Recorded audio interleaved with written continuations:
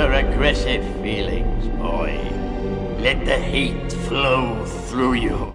We have a massive amount of Stellaris news to cover today. First and foremost in these news items is that there is a 3.9 open beta that is live right now, so you can go and test all of the changes coming if you want to. More on that later in the video. Otherwise, we're going to be looking at the changes coming to the Humanoids DLC, including a brand new tradition tree, a bunch of new traits, some new port traits. We're also going to be getting a new Ascension Perk coming for Machine Empires if you have the Necroids DLC. Trade is getting something of a rework and a rebalance. Some jobs and some numbers are shifting around in quite a large way that could spell some disastrous things for your merchant-based empire. We're also getting a brand new socialist megacorp Civic that looks really rather interesting. Some changes to automation that should help with some of the issues that people have been facing. And finally, we're going to take a look through the changes coming to habitats, which should be arriving now with patch 3.9. Without any further ado though, let's dive in. First up, we have the changes and new features the devs are going to be adding to the Humanoid Species Pack. The pack received some nice improvements all the way back in patch 3.1 LEM, but it still lacked something. So the devs have returned once again to give it another pass. For the Humanoid Species Pack, they wanted to make something new. Species packs have had traits, Ascension Perks, Civics, and Origins.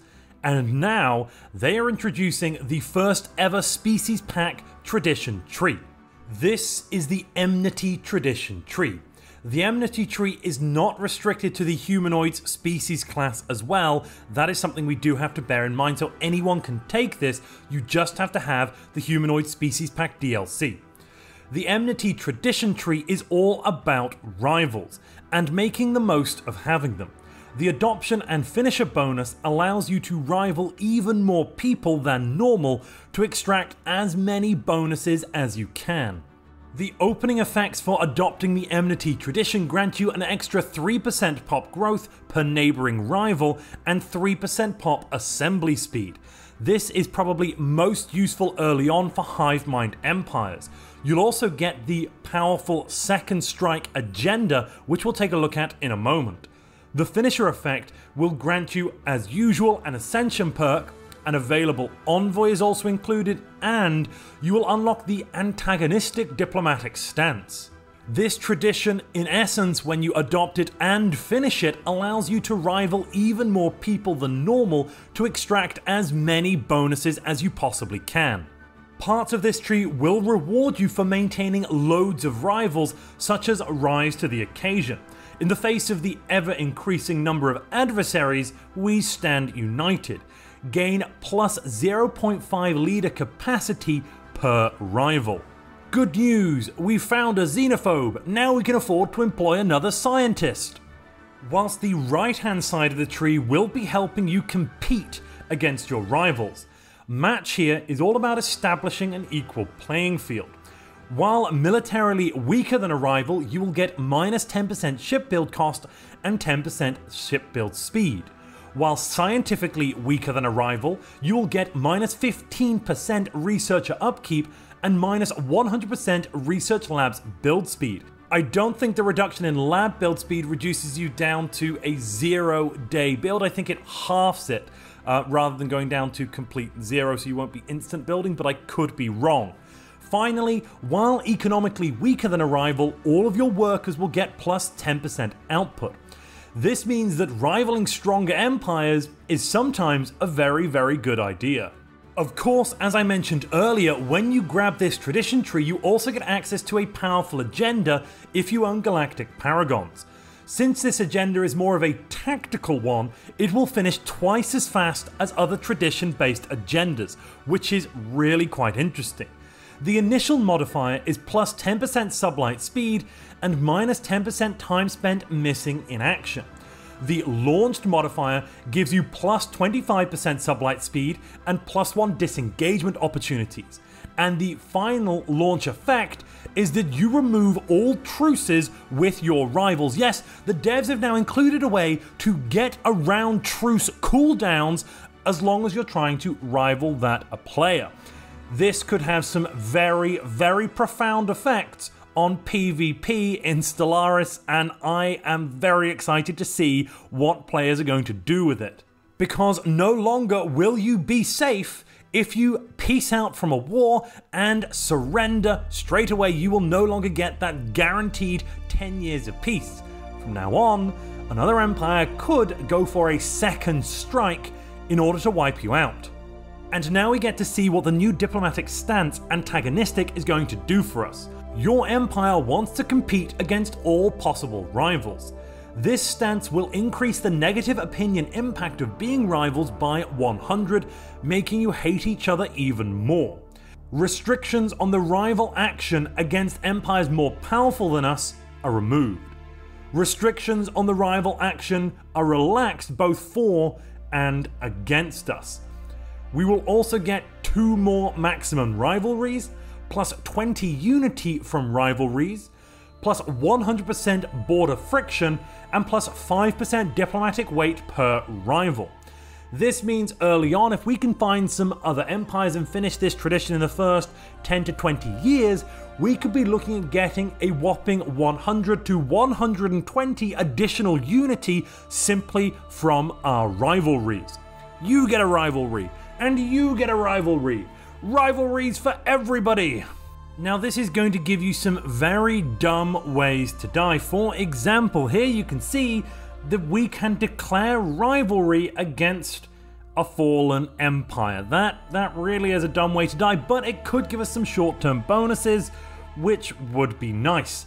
I wonder if we can stack those match bonuses, or if they only fire once. If we could stack them, maybe we could declare rivalry with a lot of fallen empires in our galaxy early on to get those massive reductions in ship build cost, worker output, and researcher upkeep stacked over and over. Though I suspect it is only one time.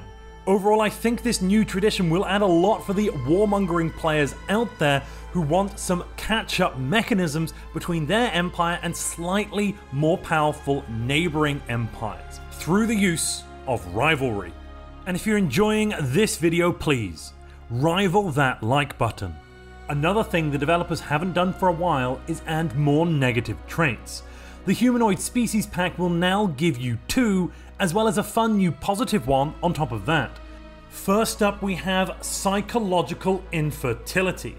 This can be taken with a lot of the positive pop growth traits in the game, as well as one of the other traits which we'll get to in just a moment. Whenever you are at war or you are fighting the crisis, you will get minus 30% pop growth on your species. Members of this species are extremely sensitive to the rigors of conflict, with the resulting stress taking over the more primal urges. And then there is existential iteropathity. This species grew up in hostile conditions where outbreeding your rivals was the key to survival. This will cost 2 points, and it is a positive trait, the complete opposite of what we just saw with psychological infertility.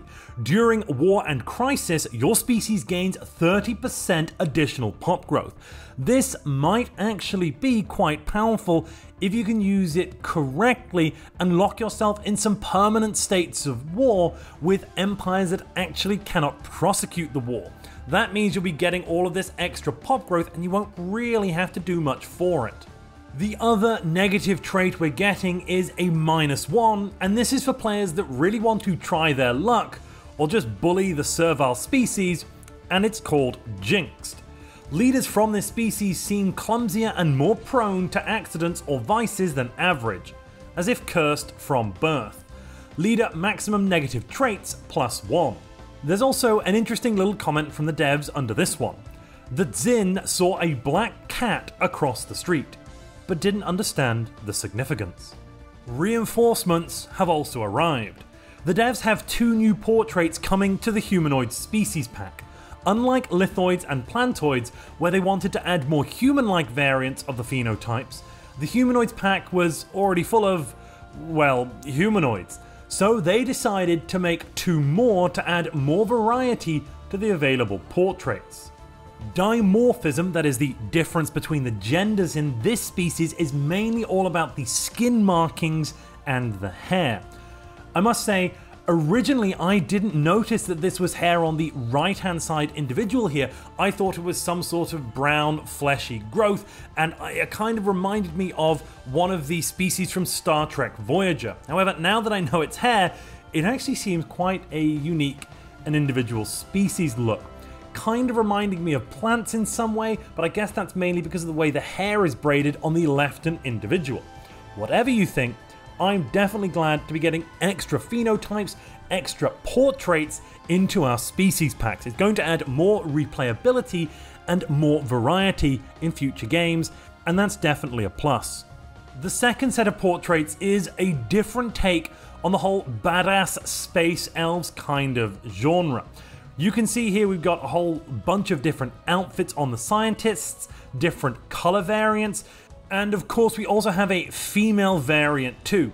The large raised eyebrows, the bones around the eyebrow, I think kind of take away from the space elf theme in some ways, though they do look almost tree-like with the markings, the ridges, etc. It's very much kind of a tree style of growth.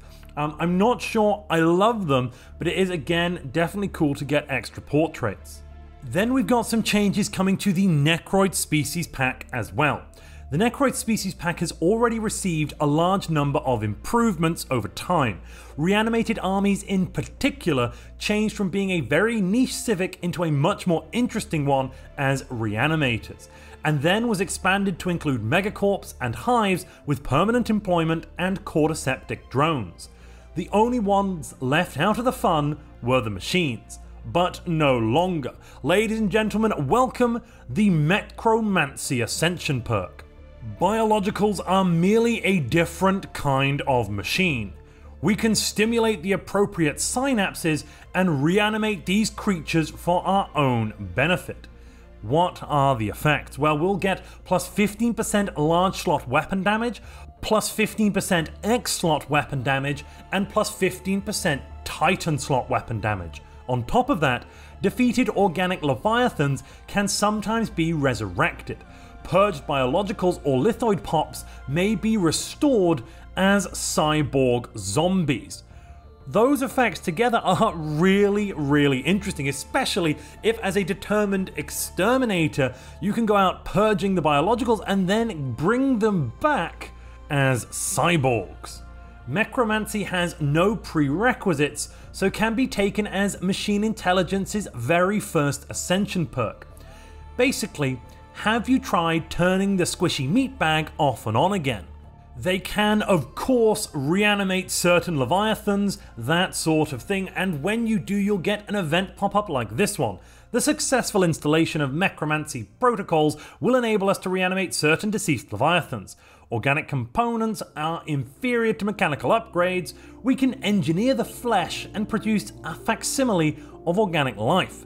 This will bring a massive change to the Here Be Dragon origin for certain machine empires, because now they will also be able to kill and resurrect their own dragon at the start of the game, and as it doesn't take a Civic slot, this is of course an Ascension perk, that is going to be quite a powerful early choice that you will have at your disposal.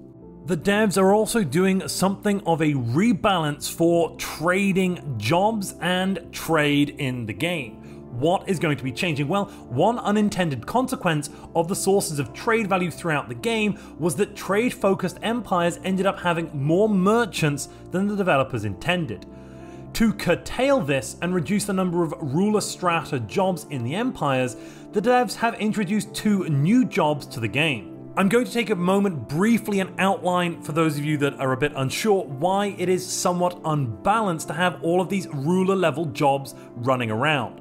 Because of the way that political weight is calculated, certain species rights packages, certain living standards grant massive additional political weight to ruler class pops, and if your empire is comprised of mainly ruler class pops, that means you have an artificially high political weight, and because of the way unity generation works for our factions, i.e. the total unity output is equal to a summation of that political weight multiplied by the number of pops with their weight, you can get artificially high unity production.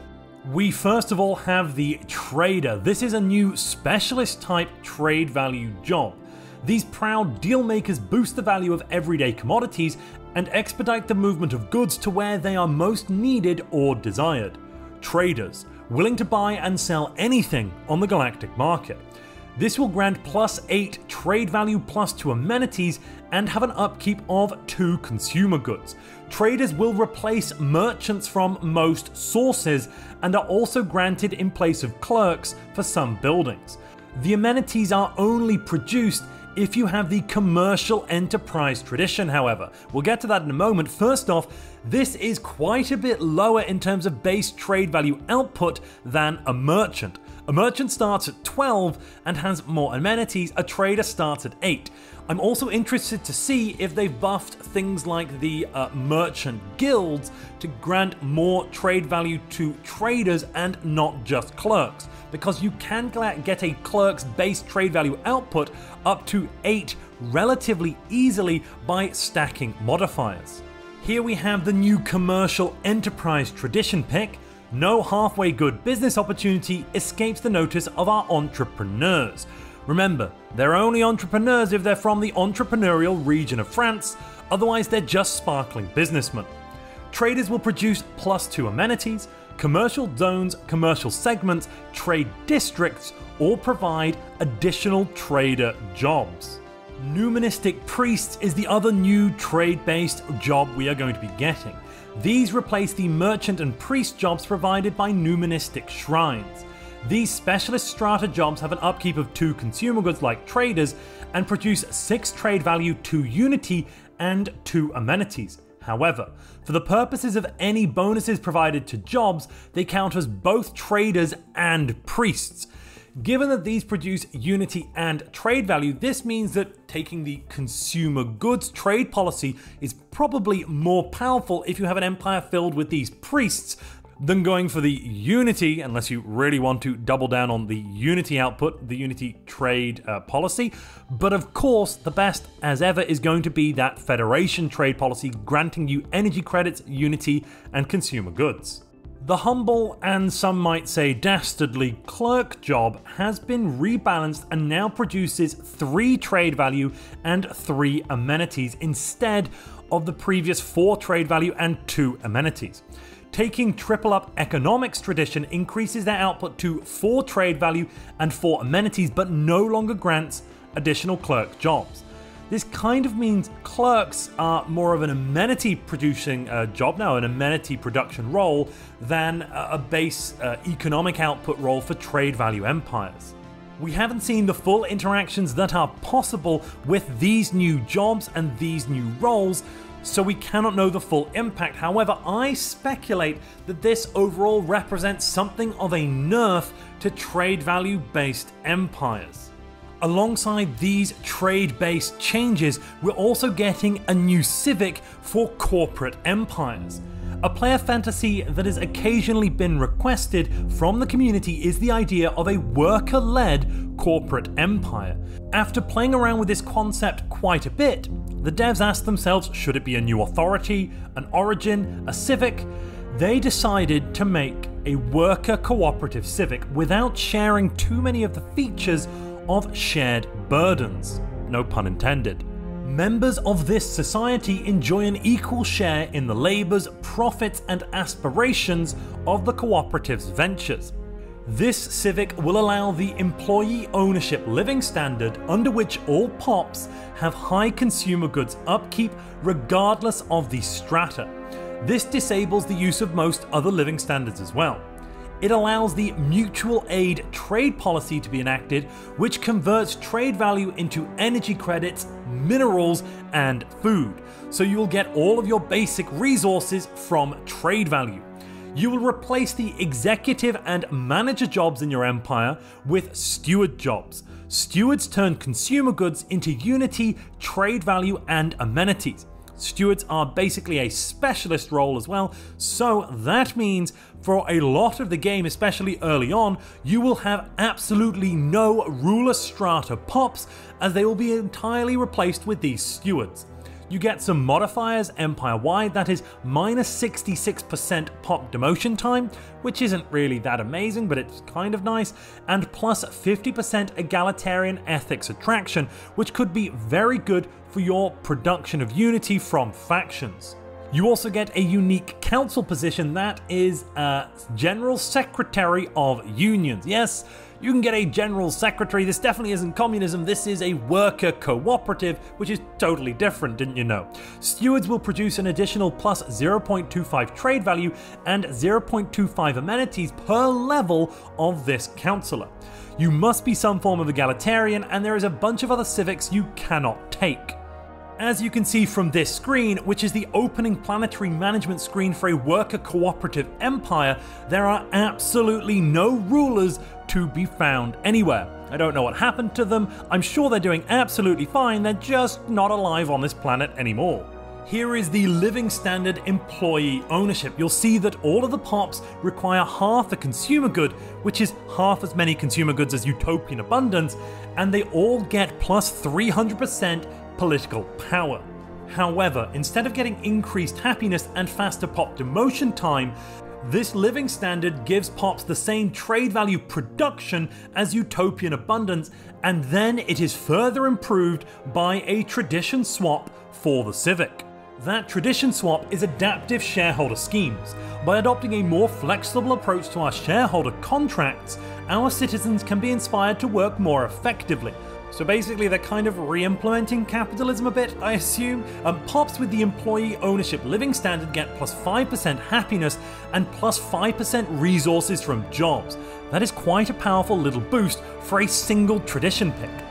Meanwhile, the mutual aid trade policy allows your empire to reinvest their profits back into the upkeep of your pops. This, in theory, allows for some fairly powerful early game expansion if you're running a trade-focused build. For each 1 trade value, you'll be getting 0.3 energy, 0.2 minerals, and 0.2 food. I hope there's some way of getting rid of that food rather than just selling it back for more energy, but overall I think this is going to be a relatively interesting and possibly powerful early game choice, though later on I do think it may scale off somewhat. Apparently, the game director Eladrin, when given this Civic to play with, immediately twisted it into a Void Dweller relentless industrialist dystopia, screaming that the invisible hand of the free market will handle the externalities. So your utopia mileage may vary. The devs are going to be making some minor tweaks to automation. More improvements are being made to planetary automation. Based on feedback that they received primarily from newer players, they've removed dedicated automation stockpiles from the game entirely. Planetary automation will simply use resources from your Empire stockpiles, removing one unintuitive step from the process, as well as getting rid of some weird and unintended resource conversion quirks. The automation setting panel now lets you restrict certain resources from use by the automation system, so you can do things like forbid the use of rare crystals if you have important plans for those. This does mean that we can no longer build our buildings out of only energy credits, so this is a straight up nerf to any players that were abusing the weird quirks of trading in the automation system and going for an energy-based economy in order to build all their buildings, thus not requiring minerals or strategic resources for any upgrades or any crazy stuff like that. Personally, I'm very much in favor of this change. I don't see any issues with this actually. It streamlines the automation process, you don't have that silly stockpile, and it removes the game-breaking silly effects that we've seen in the past that have actually become quite important, especially in a PvP setting, and it did generally feel wrong. Now we have a rather large section on habitats and the changes coming. For those of you that have been following the habitat experiment with great interest since Dev Diary 306, you'll be happy to know it has continued, and it's looking positive towards its inclusion in 3.9 Calum by the time the update releases. Following on from the game director's directive to simplify the habitat prototypes and the feedback that they've received, Alfrey has continued iterating on the planned rework for habitats. So what's changed from 3.8? Well, habitats as a megastructure and colony/planet are limited to 1 per system. That is only a single colony or planet that you will get with the planetary management interface. And that will come in the form of a habitat central complex megastructure, which when built spawns a colonizable habitat and a major orbital. Once this has been constructed, additional major orbitals can be constructed around planets in the system, and minor orbitals can be constructed around asteroids and moons in the system. When constructed, a habitat central complex will start at size 6, and habitation and industrial districts will be entirely uncapped. Research, energy, and mining districts are, however, limited to 3 multiplied by the number of deposits in the system that have an orbital. Habitation districts have also been changed to now provide 6 housing, 2 clerk or maintenance drone jobs, and half a building slot. If an orbital is constructed around a planet, moon, or asteroid with exotic gas, rare crystals, or volatile motes deposit, the deposit will automatically provide the jobs to collect the resources, without needing to construct a resource extraction building, as long as you have researched the relevant technology. While orbitals constructed around alloy, zro, dark matter, or other such deposits will automatically provide the resources just as habitats currently do. So a lot of this is very similar to the information we saw recently on the proposed habitat changes. As orbitals are treated much like mining or research stations in the system, they can be attacked by hostile forces, but will be disabled when they hit 5% hull points instead of being destroyed. However, crisis factions will of course outright destroy the orbitals, similar to now if they attack your habitats. When an orbital is destroyed, the habitat central complex will gain 10% devastation and a blocker depending on the type of orbital. For example, here we can see the ruined minor orbital getting -5% species habitability cap whilst it is in place. Whereas if you lose a major orbital, not only will you get that -5% species habitability cap, but also a nasty -1 maximum districts. Habitat complexes will be upgradable through the planetary decisions, much like it has been in the past, except instead of increasing the planet's size, these upgrades will now increase the habitability, which is going to be very useful since habitats start at a measly 40% habitability. And it will also boost the district and building slots provided by your orbitals.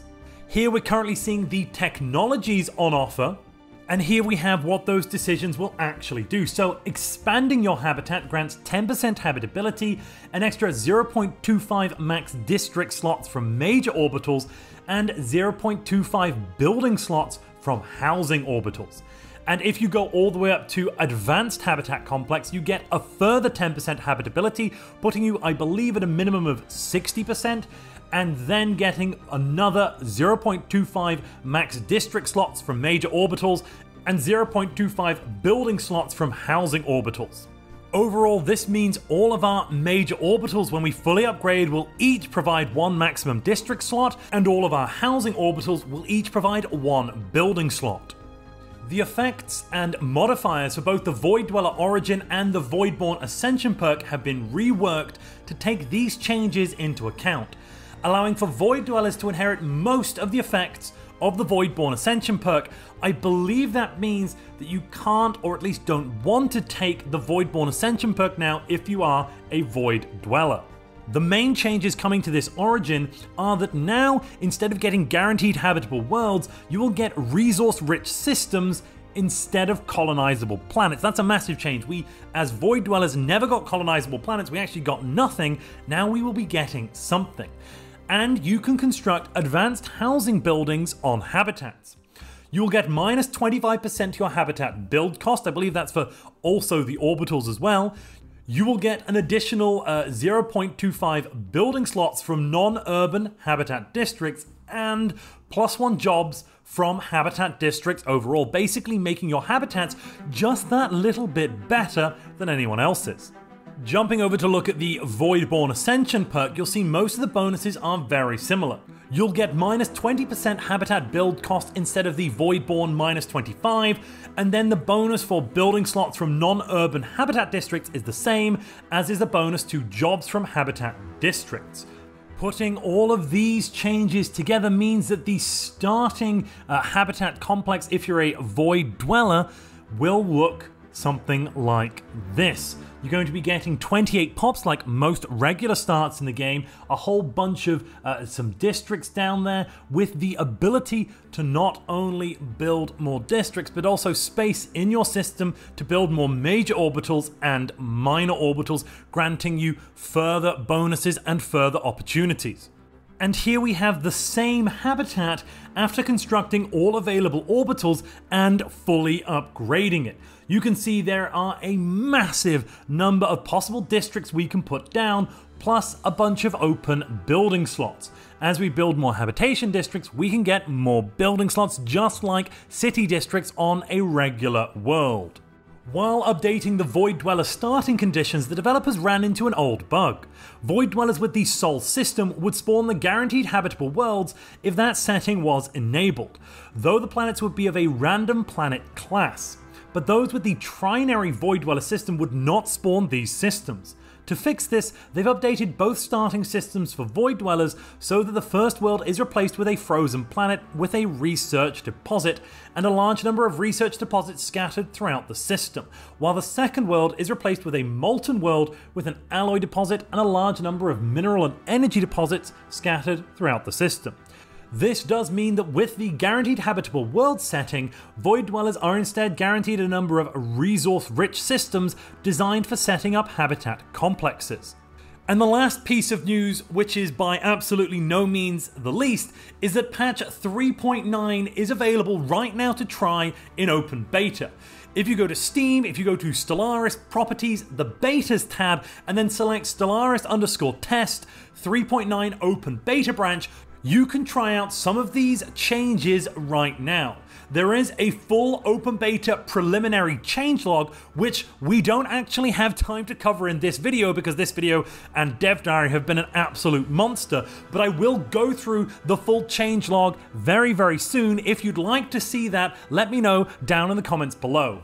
If you'd like to know more about the changes coming with patch 3.9, specifically the Plantoids changes and new Enclave leaders which come with unique traits and their very own unique council position, click the video on screen now.